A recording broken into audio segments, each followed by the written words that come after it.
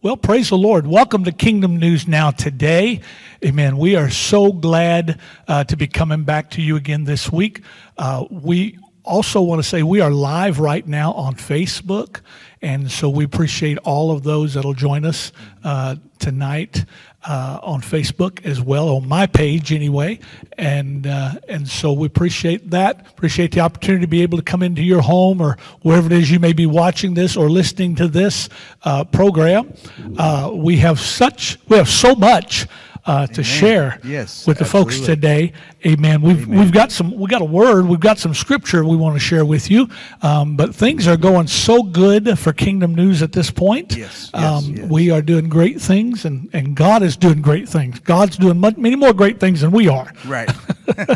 But beyond what we can imagine. Yeah. Amen. But I do want to tell you that here we are in the auditorium of Exciting Living Word Fellowship once again this week. We was here last week. We're here this week, and we'll be here next week as well. They are working on our studio here on the church property, and so things are coming along nicely there.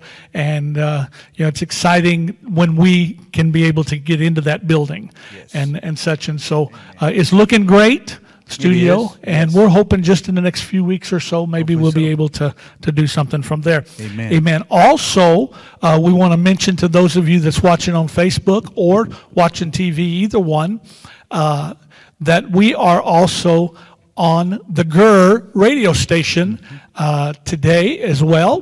That began last Sunday. Our program began to air last Sunday around 1 o'clock Central Time. And so we appreciate Brother Tony Marks with that, helping us out with that as well. And so the GUR can be found on Live 365 is what it is. Live 365 and the TuneIn station. You can just, I guess, you search on TuneIn to get the GUR. The GRR. It's on the bottom of the screen for those of you watching TV. And but it's the GUR. And then also you can go to their website at gospelrockandradio.com. Yes. And so you can check out their genre of music and such. And we've got a local band here in Anderson. Yes. That is also being played on there quite a bit. Absolutely. And such. And so anyway, check them out. It's an online radio station there, and we're glad to be a part of that. And again, on Sundays at 1 o'clock, you get to hear this program as well. So we're glad to be back with you today. Amen. Amen. We're excited. Amen. Beautiful weather. Beautiful weather. Absolutely gorgeous. Yes, yes. Amen. Spring is finally here. Yeah. Hallelujah. Hallelujah. Amen. The pollen is trying to drop. Yeah. But anyway, spring is here. Hallelujah. Yep. You have Jack Dilday. Those of you on radio can't see us, so Jack Dilday and Mayor Rusty Wilson is with us. Amen. And so we've got some things to share with you today. Yes. We've got, number one, let me share this because we'll get into this and we won't never stop. Right. But Lisa and I are going to be at the Pursue His Presence Conference in Richmond, Indiana next week. And so we're going to leave here like Tuesday or so of next week, and we'll be there from Wednesday till Friday for the conference. 22 speakers. A lot. In the conference. Powerful word. Powerful word. Hallelujah. Every hour of 3 days, Wednesday, Thursday, and Friday, and then 7 o'clock at night. I think they're starting like at 9 a.m., going to 4 p.m. They give a little break, get dressed and prepared for service that night, 7 p.m. Amen. Is the night services, Wednesday, Thursday, and Friday. We're going to be doing some of the day services, and then we're staying over at First Assembly of God in Richmond to do Sunday morning and Sunday night with the church. And so we're excited about that. We always have a great time when we're at First Assembly in Richmond. And so anybody that is anywhere around Richmond, Indiana, don't miss that conference. It's going to be awesome. I know most of the speakers that are on there that's listed on that conference. So anyway, God's going to show up in Richmond next week. Amen. Amen. So if you're anywhere around, and it will be live streamed. You can search Richmond First Assembly of God Church, and it'll probably take you to their live stream. Amen. So right. anyway, we want to get into some scripture. Yes. Amen. Yes. We want to talk about something that I believe, Brother Rusty, affects everybody's life at some point in time. It does. It does. And, you know, the enemy uses this every day. But we have to be cautious about what he's doing. That way we don't fall into that area. That's right. He will attack us with this when we're not even thinking about it. No, absolutely not. You know, and then before you know it, we get all caught up and entangled in it. Yes. And then we got a mess. We got a mess. You know, and so he never gives up. Amen. But we want to talk about freedom from worry and fear. Amen. Amen. And again, it affects every one of us. Yes. And can affect us every day. Yes, every day. Every day. Matthew chapter 6, verse 25 says, "Therefore I say unto you, take no thought for your life, what ye shall eat or what ye shall drink, nor yet for your body, what ye shall put on. Is not the life more than meat, and the body than raiment? Behold the fowls of the air, for they sow not, neither do they reap, nor gather into barns. Yet your heavenly Father feedeth them.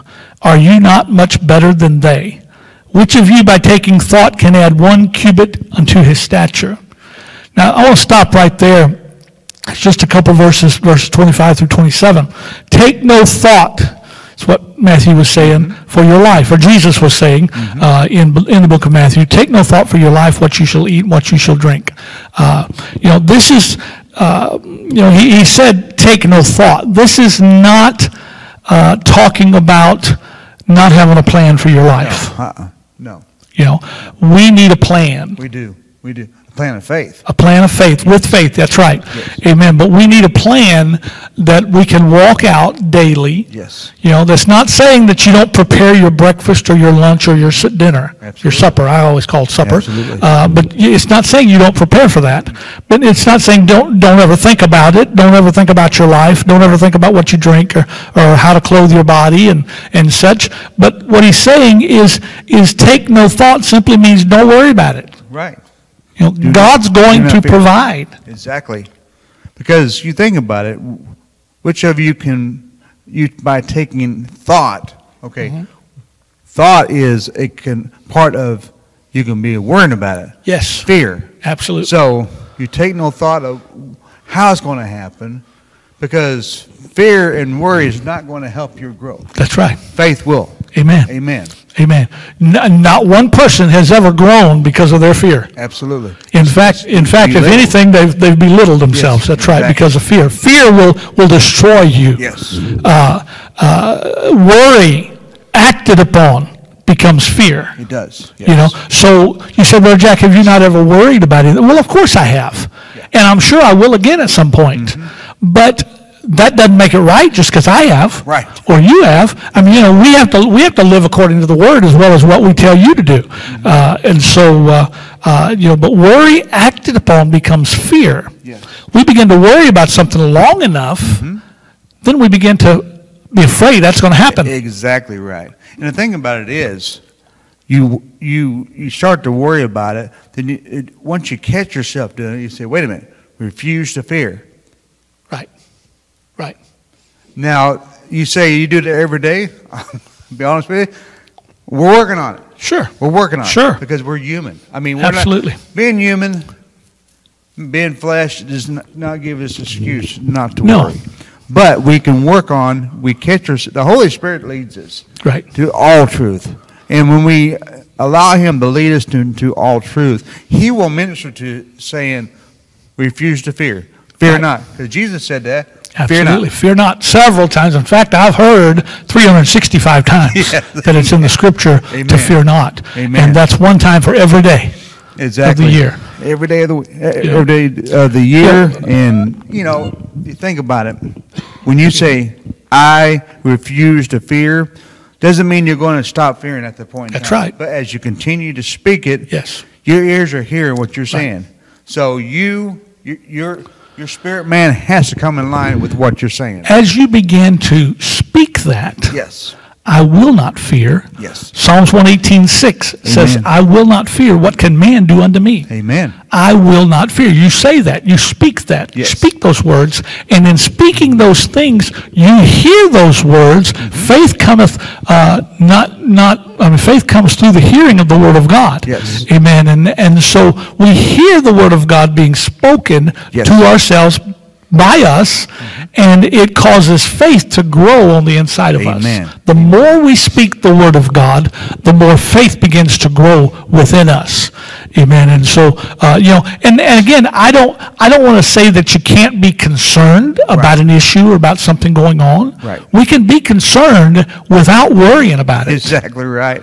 Because you can be concerned. You can thought, wait a minute, hold on. But you just start praying. Father, Yes. thank you. Yes. Thank you. Turn it. The devil wants us to worry about it. Yes. He wants us to fear. But we just say, Father, this is what's on my mind. I start praying. I thank you, That's it. Father. I praise you. Turn it into praise instead of turning it into fear. That's it. That concern that we have for that situation, Yes.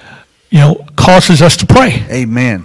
It Amen. either causes you to pray or it causes you to worry. Exactly. One of the two. Exactly. One of the two. That you're either going to worry or you're going to pray. Yes. And if you begin to worry, I said it again, worry acted upon Yes. becomes fear. Amen. We begin to worry about something and we act upon that worry, then we begin to fear that thing coming to pass. Amen. Of whatever it is we're worrying. We've got a situation going on right now in our family, my wife's family, with her dad, and he's not doing really good. Those of you maybe that's watching by Facebook, if you know him, you know that he's not doing really well today physically, and so that would be cause to worry. Yes. Especially for his children or family. Absolutely. That would be a cause to worry. But and I talked to Lisa just a little bit ago, and it's not like he's going to die today. I don't mean for it to sound like that. I'm just saying he's not doing well. He'll be 80 years old at the end of this month, and just in the next week or two, and so his body is aged, and so it is enough to concern you. Yes. Yes. Which should be enough for us to go to prayer. Absolutely. Amen. Amen. It wasn't very long ago that he rededicated his life to Christ and was rebaptized and such, and so we believe he's ready to go. Yes. Should God decide to take him home, then that's fine. We don't have to worry about it anymore. He's ready to go. He's ready to go. Amen. He'll be much better off than what we are. Yes. When that day comes. But what I'm saying is even for his children or for Lisa, for her family or his family, does not give us a reason to worry or fear. No. And so when there's situations in our lives that arise, and there will be, there has been, there will be again, probably tomorrow and the next day and the next day, because the enemy is not going to stop. No, he's not going to stop. He's going to continue every day trying to get us to worry about something. And Brother Jack, there may be someone watching and saying, how can I not? How can you tell me not to worry? Trust God. Right. Trust God, because here's the thing. Oh, hallelujah, revelation. Yeah. When you worry about something, you're putting your trust in that situation. That's right. Absolutely, so that's if right. you put your trust in God. Amen. Hallelujah. Psalms 46 verse 10 says, be still and know Yes. that I am God. Amen. Be still and know that I'm God. Yes. And be still meaning don't worry about it. Amen. Just be still. Don't fret about it. Just pray. Be still. Just still ourselves. Amen. And pray and know that God's in control. And sometimes that be still is stop. Yes. When you're in a time of concern, you don't know what to do, stop. Yes. Amen. Just pray. Just pray. Because he's got the revelation. He's got what you need, what we need to say, Amen. okay, what do I need to do now? Amen. Amen. The answer, just like Rusty said, the answer is trusting God. Yes. And there's so many Christians, of course, right off the bat, we say, of course we trust God. But yet half the church, and when I say church, I don't mean a local assembly. I'm talking about half the body of Christ is on anxiety pills. Right. Exactly. I'm not sure who's trusting who. Right. Amen. There's a large part of the body of Christ that's taking medicine instead of completely trusting God. Amen. Yes, we may trust God to get us up every day. We may trust God to meet our needs or whatever's going on. But I'm talking about what we're saying is in every situation. Yes. Yes. Everything. Yes. If it affects you, it affects him. Amen. Oh, it does. It does. It does. And when you take that medicine, an idea is that when you take that medicine, you say, I'm taking this temporary. Yeah. This is a temporary solution. Right. That's right. God's word is main authority. Amen. This is a temporary solution. Amen. I know both of us take some medications every day. Absolutely. And like I said, much of the church as a whole does. Yes. But much of the world does. But I'm saying that we believe that medication should be a bridge to our healing. Exactly right. My mindset is not to stay on this medication the rest of my life. No.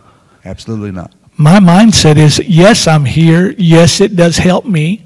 At times, my blood pressure gets high or whatever, and I need to take the pill every day to stop that. Right. But I'm trusting God for total healing. Yes. Where that's concerned. Yes. Where my sugar level is concerned. Right. I'm trusting God, for that, where I don't have to do this the rest of my life. Amen. So, we have to be still and just put our trust and faith in God and know He's got it in control. Amen. Amen. His word says, trust in the Lord with all thine heart and lean not unto thine own understanding. Yes. We as a body of Christ have got to stop leaning into our own understanding. Amen. Because when we try to lean into our own understanding, that's when we're trying to figure things out. Yep. That's where we take away trust away from God instead of putting trust in God. Yep. If we say, no, God's already got a plan, and I'm going to trust Him Amen. to see me through. Amen. That's it. That's it. And even talking about fear, the Bible says to fear God. Yes. Hebrews chapter 4, I believe it is, and we don't have this in our notes, but I believe it's Hebrews chapter 4 that talks about, let us therefore fear God. And it's not talking about, let us therefore, it talks about fearing God. There's some more words in there, and I can't think off the top of my head. But it's talking about fearing God in reverence and respecting Him. Yes. In revering Him and respecting Him, not fearing Him, being afraid of God. Because God, 1 Timothy 1:7 says, God has not given us a spirit of fear, but of power, of love, and of a sound mind. Amen. Amen. So that spirit of fear, and I know people that spirit of fear has gripped. Yes. Right now, today, I could call their names. I know them. That they are afraid of every little bitty thing. They're afraid of their physical health. They're afraid of somebody breaking into their home every night. They're feared. It just overtakes them sometimes. That's right. And that's what we're talking about. God's not given us that spirit of fear that causes us to be afraid of everything. That's right. We need to refuse to fear. Yes. I refuse to fear. Sometimes we just got to say, I refuse to fear. I refuse to fear. Because when you sense fear, the enemy's around. Amen. Because he releases fear to try to get our attention and get us concerned, get us worried about something. Especially when you receive a doctor's report of a family member. Right. Boy, does he not work fear in there? Yeah. Don't mention the C word. Right. Exactly. Don't mention that cancer. Right. And my mother is in heaven tonight, and I thank God for that. Praise God. But my mother, for many years after her sister passed away with cancer back in the 70s, feared that she would have cancer in her body. And she never did. Never did the rest of her life. She never had cancer at all. But she was afraid that it was going to come upon her body. Right. And such. So we have to realize, first and foremost, that fear does not come from God. No. Fear is not a thing that well, you know, you got to use common sense, so there's some things you need to be afraid of. No. If that's common sense, that's man's common sense and not God's. Right. You know, we can't believe that fear of any part of fear comes from God except the fear of reverence to Him. Exactly.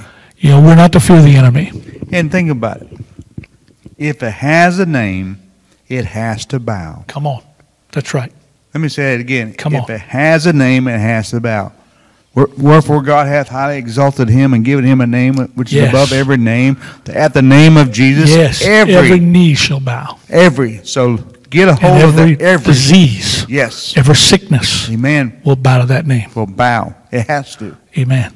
Amen. So what we're telling you today, if you're dealing with a sickness in your body or a disease in your body or a situation in your life or in your family, we're telling you that if you will begin to trust God. Yes. Now, I'm not saying you're not trusting God for nothing.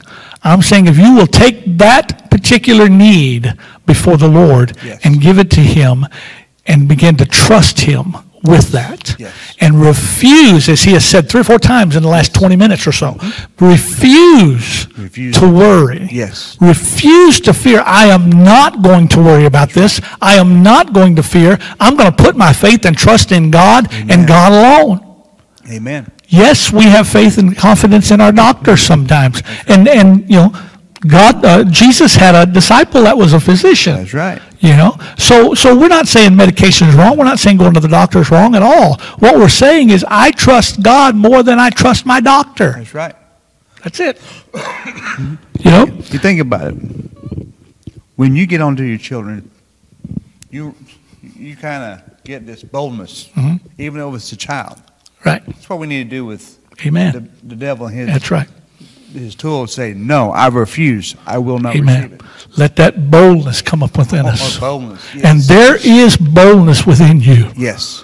Every one of you, every one of us, all of us, we all have some boldness on the inside of us. Amen. And we need to put that boldness to work and let hell know that it's not just about time, amen, that we're going to give up to Him anymore. That's right. That's right. We're not going to give it up one more time. We're not going to let Him in one more time. That's right. We're going to stand on the Word of God. Got to. You know, 1 John chapter 4, verse 8 says there's no fear in love, but perfect love casteth out fear. Amen. You know, and we're not talking about love for husband and wife or love for son and daughter or son and son and dad or anything, you know, our children. We're not talking about that type of perfect love. We're talking about the love of the Father. Yes. Perfect love. Perfect love. He is perfect love. That's 1 John says God is love. Yes. 2 John says God is love. 3 John says God is love. Amen. So He is love. Yes.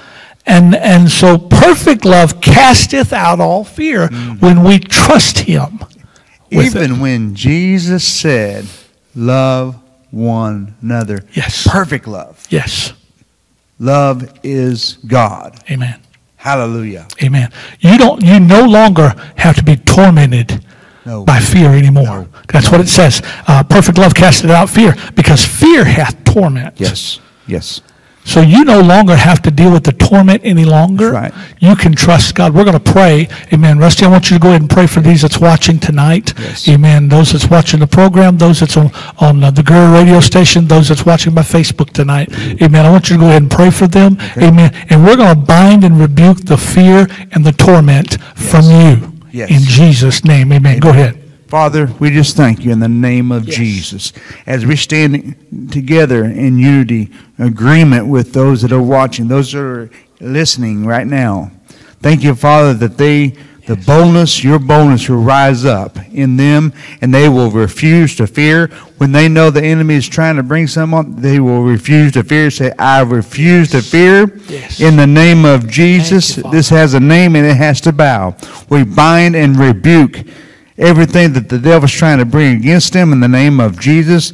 What the Word of God said, if it's bound in heaven, it was bound on earth. Right. If it's loosed in heaven, it's loosed on earth, Father God. So we bind the works of the enemy, and we loose the Word of God. We loose the Spirit of God to minister to them in the name of Jesus, that they have the the ora makayete de makoya Yes, matila Lord. masiti, that they Thank you, will Father. rise up, Yes.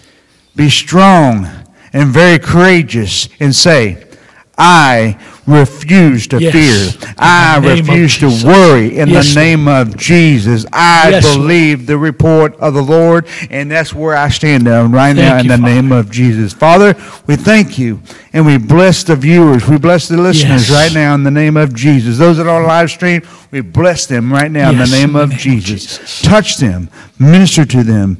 We send ministering angels to minister to them in the Yes. name of Jesus. Holy Spirit, our comforter, comfort them right now in the name of Jesus. We just give you the praise. Thank you, We give you glory in Jesus' mighty name. Thank you, Father. Amen. Amen. Now, if you felt the peace Yes. of God, Yes. if you felt his hand of healing upon your body, Yes. if you felt the presence of God in the room Yes. where you are, I want you to call the numbers on the screen. Yes. I want you to let us hear from you. I want you to let us know, amen, exactly what God is doing right there where you are. Yes. Amen. That's all the time we've got today. We've got just about a minute left, and so we appreciate you being with us today. Those of you on Facebook Live, we appreciate you being with us today. Those of you listening on the Greer radio station, we appreciate you. And those watching TV around the world in 83 different nations with Kingdom News Now today, we appreciate you as well. Amen. And so don't forget, Lisa and I is going to be in Richmond, Indiana next week. We're going to be ministering. We're looking for a powerful time there.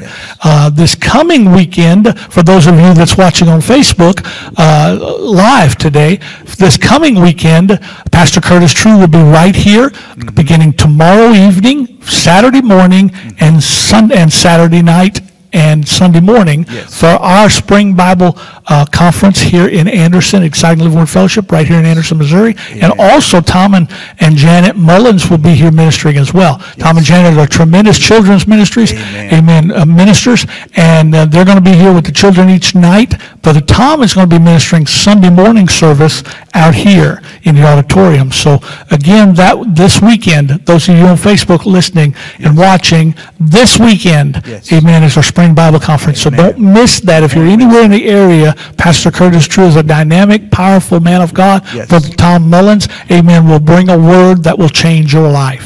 Amen. So we love you. We appreciate you.